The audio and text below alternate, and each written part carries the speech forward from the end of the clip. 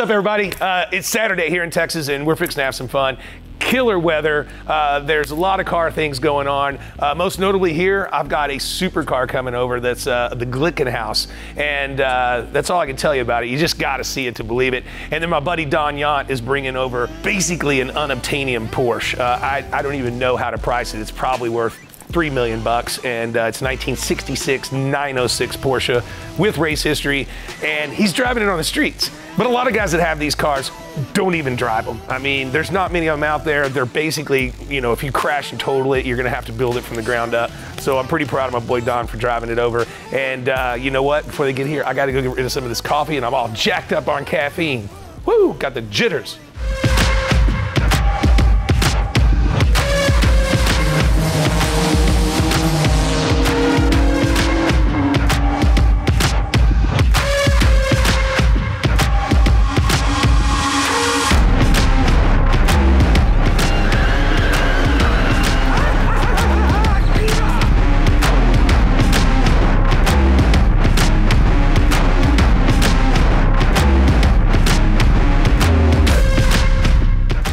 Listen up, everybody. This is a first. It's Gas Monkey giveaway number 3. Every dollar you spend is going to get you entries into getting $200,000 in cash right here at Gas Monkey with me partying, having some beer, and maybe some barbecue. But the starter pack is what we're talking about. It's a hat, it's a koozie, it's a bumper strip, and it's a t-shirt. Unbelievable. It keeps going. Then it's a long sleeve shirt, and then it's a zip-up hoodie. Man, how can I make this better? Let me think about it. How about 500 extra entries? That's it. Gas Monkey starter kit, get it now because it comes with 500 extra entries for 200 grand here at Gas Monkey Garage. Who does better than that? No one.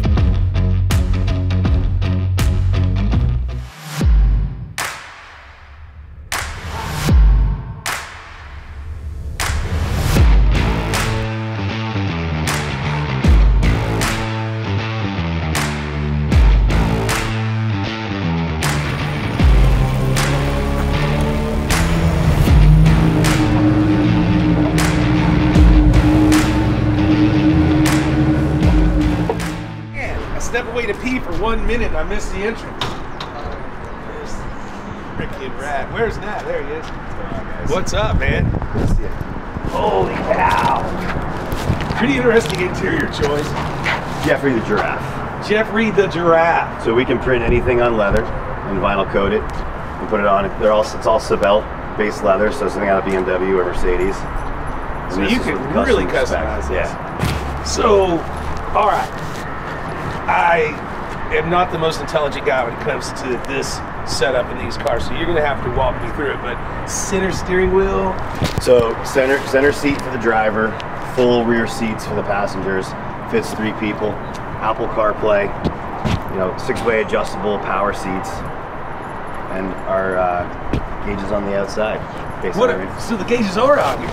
So gauges on the inside as well, but we learned from racing is that fuel, the fires in the pits that we've had, as well as vitals on the engine with PSI and oil pressure, and then this is just your halo for your numbers. So if you've got 4 cars racing in the field, you throw the colors on them, you come in the pit at night, you can see who's coming in. No kidding. So what's the motor? Let's check it out. All right, LT4. Yeah? 650 horsepower. You guys can check it out too. Don't be camera shy. Chima 6-speed transmission, manual gated transmission. Stock GM LT4. Wow. So no tweaks to it. Our paddle shift version, the CS of this car, comes in a 7-speed Chima with an LT5. So 750 horsepower. And the car weighs in at 2,749 pounds. Damn, that's light. So how many of these have you built so far? So we've got 5 in the factory being assembled right now. And this is the pre-production prototype we built to go up the hill at Goodwood last year. The customer actually spec'd this car, and it came to the U.S. to do its American Road Show. Bless you. Are they built in the U.S. or over there? We built them here in Danbury, Connecticut. And this, along with our boot, which is our Steve McQueen Baja boot reimagined into an SUV. So the S is the analog version. So analog gauges, you know, kind of an homage to what doesn't exist anymore, especially in the American car world. Everything's going electric.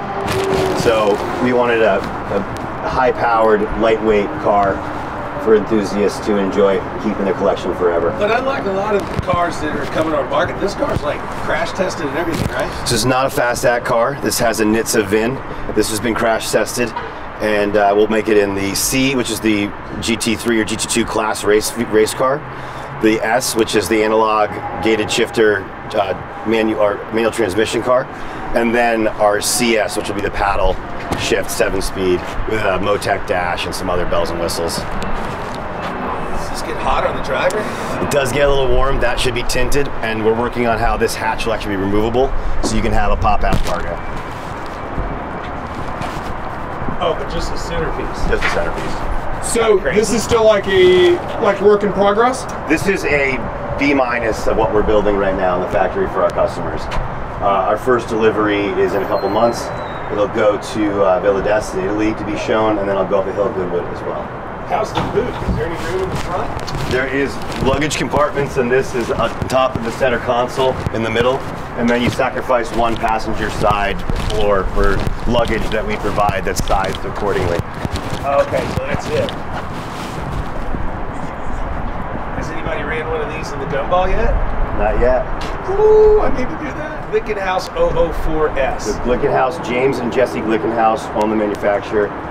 James Glickenhaus is known for building P45, the last Enzo chassis, and turning it into a Pininfarina custom car. Okay. And taking it the same car and design and running it in the Nürburgring 24-hour, taking home podiums with it, and basically decided to go out and do his own thing as soon as he broke up with Ferrari. What's the 004 mean? 004 is a designation, just the model number. Just a model number. Yep. Holy cow. All right. Well, I gotta ask, how much does it cost? What do you think? I don't know. It's got to be, you know, $1 million supercar or something, right? So as spec, this car would come in at around $535,000. What? Yeah. I know these people watching think that's a big number, but it's not a big number for something like this. It's not in this world. The idea of this, we're gonna produce 25 this year for our founders, and then we'll produce 50 cars next year. And the people that are buying these cars, the people that don't flip cars, they don't turn around and sell it in 6 months, they wanted to have it in their collection forever and enjoy it. We're offering a 2-year, 50,000-mile warranty. And when we go race Le Mans, or Baja, or Monza, or Spa, we'll bring our clients as guests, and they can stay with us, full hospitality. And it's all based on how many miles you have on your car.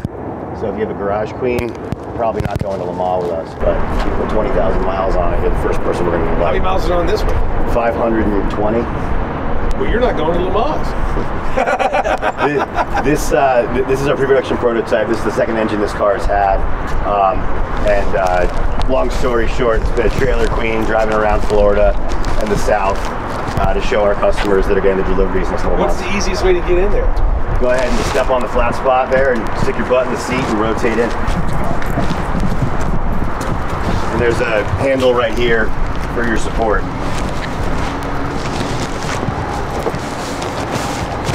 Ooh, pretty comfortable, I guess. Let's get you seating position right here. Nah, it's just got the RF. There it goes. On the front left of the seat there, there's the controls. Go ahead and your wheel telescopes and. There we go. Now we're down. Air conditioning compressors out of an Escalade, so it actually works. We didn't borrow some European setup for it.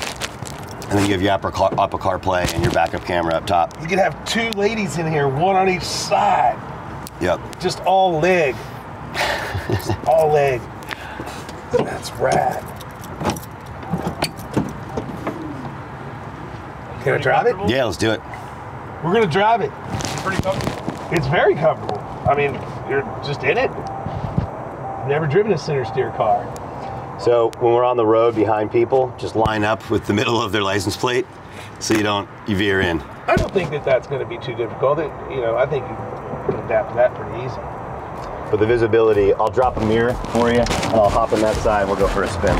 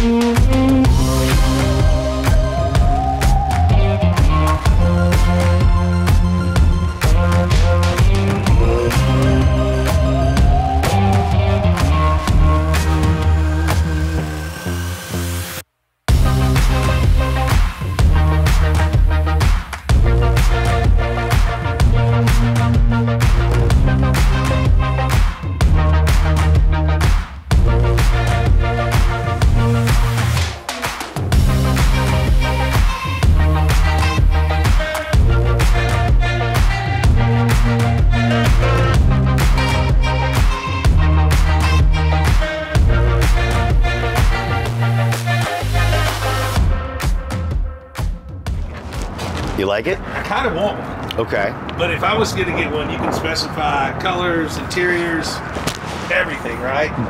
Jim Glickenhaus is not Henry Ford. You can get one any color you want, any color interior you want. As you see, this was spec'd pretty wild.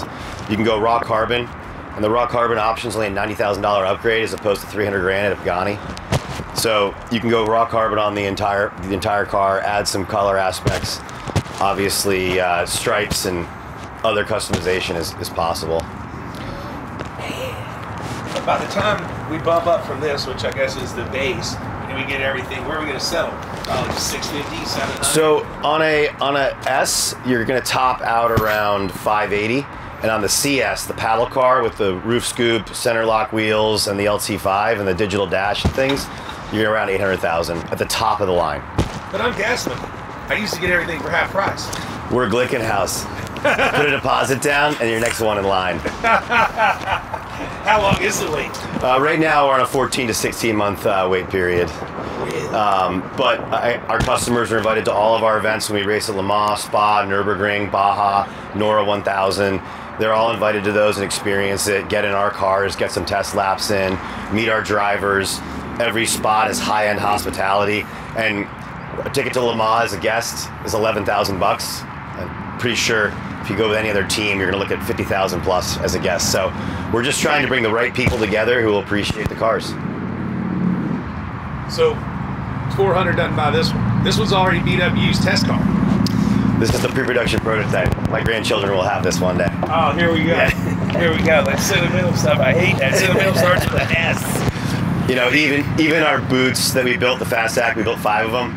We've been buying those back, keeping them, because we really want to have them in the family for the future. It's just something special we were able to be part of, and the Glickenhaus family took us in and asked us to be the dealer, so you know, we want to do right by them and make sure all the cars are in the right people's hands. Freaking super cool, man. Yeah. Well, if I can't buy it, I can buy you a beer. Come on. That's fine. Let's do it. Whew. Man, dude, that thing is freaking wicked cool. I tell you what, though, I got a surprise for you. I got a buddy of mine bringing up just an old 60s Porsche. I think you might like it. Oh, I like those. Yeah, you wait till you see this one. Cheers, Cheers. Thank you so much. Look at that. Just the fact that he has it on the street is insane. That is a 906 Porsche. And if you don't know what that is, well, I hardly do. But holy cow. You've got to be the baddest guy in all the lands. Not only do you own it, you're driving it on Dallas streets. If I can get out of it. What's up, Don? How you doing, man? Fucking killing it. Dang, dude. It's different. I'll give it that. I bet you there's hardly a person you pass that even knows what it is. You know what? I don't think so. I do think it looks a little, probably to the modern guy, a kit car-ish, but I think the patina, the patina comes through. So. But this is, what year, 906? 1966. 66 906. Yeah. Dang, dude. Now, this car's got race history, right? It does. It's got Daytona 24-hour. It's got Watkins and some Sebring. 68, 69, and into 70. Now, was that campaigned by different people, or was it campaigned by Porsche? It was campaigned by a privateer, Canadian, a Canadian group of guys. Dang, dude. Yeah. Now, you've driven the Sebring in the 24-hour. Could you do it in this? I could not even. I don't know how they do it. I mean, just everything that takes to drive this is I don't know how they did the 24 hours. I don't know how they did the 12 hours in these things, but you know they did, and that's what makes it cool. It sounds just pissed off though when you came around the corner. That is so wicked. I've always wanted a car that I could, you know, do a Goodwood or a Le Mans Classic or something like that in, and you know, I finally found this one. It was in Denmark, and I think that this is a good car for Dallas. Dallas doesn't have something like this, and Hell no. I think it's good to have it around. Man, dude. Yeah. Let's see the motor. You got Or it. is that easy or hard? Yeah, it's not too bad. It's not too bad.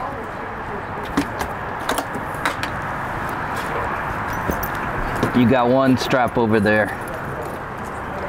You got it? Yeah. I think you got it.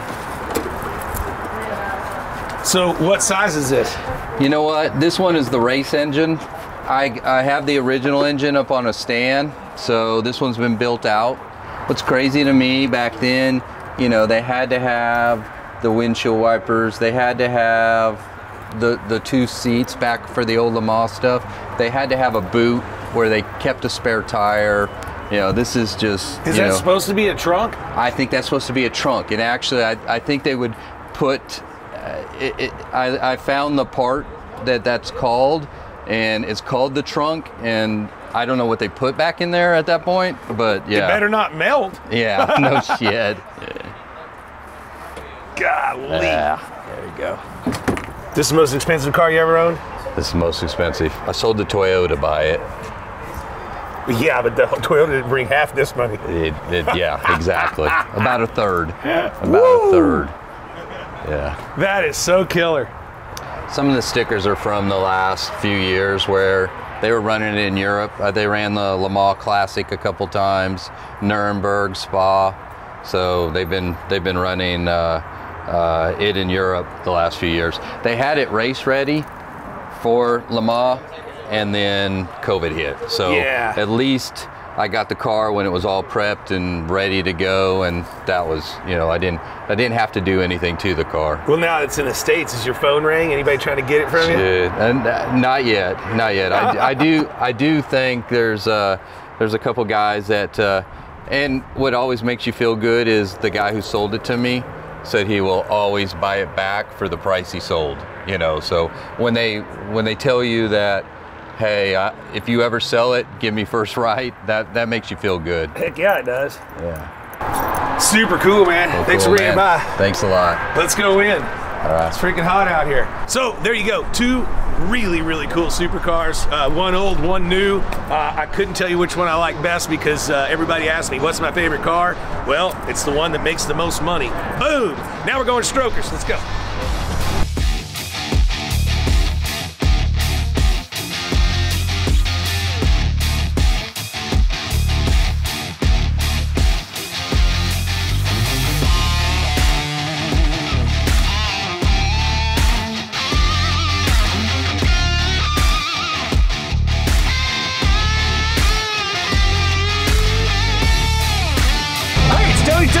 Tony Taylor's here. What is Rick wearing today? Tie-dye, I think. Probably.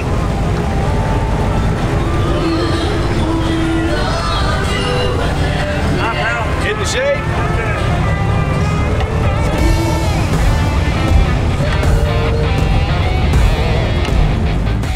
Some supercars at the shop earlier this morning. One worth about almost $3 million, and hung out. Who's driving it? I took it for a drive. I had some fun with all that stuff this morning. Now we come out here. My car's parked. There's the keys. All right. I won't be taking it home because I'm fixing to start drinking. Well, you got Sinjin to babysit you. There you go. Tony, you'll be under control. Yeah, they're just not very good bodyguards. No.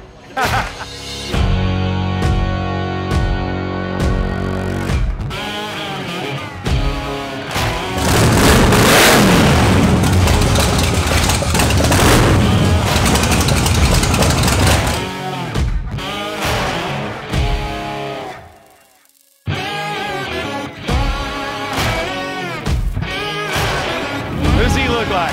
You? I know he's even wearing a gas monkey shirt. Woo!